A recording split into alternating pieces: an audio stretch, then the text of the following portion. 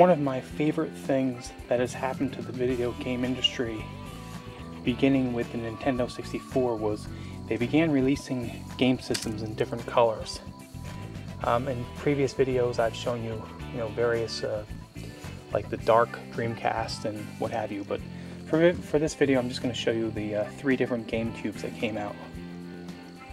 This was the standard that was first released, and then this is the black and the platinum model, and very interesting. Timeout.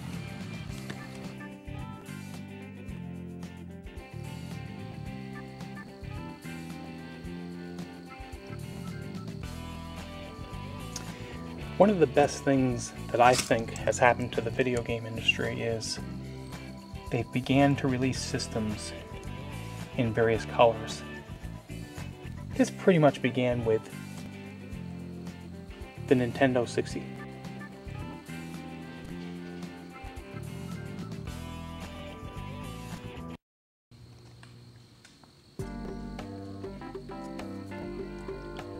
One of the best things that I think has happened to the video game industry over the years is they began to come out with systems with different colors.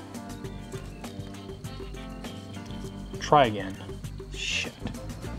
Ready? No. I did it right the first 3 times, and then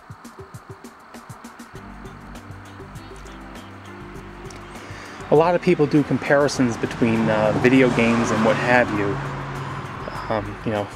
GameCube, Xbox. The Xbox is considered to be very large, and the Xbox 360 is very high. But of course, the old race sets really took the cake.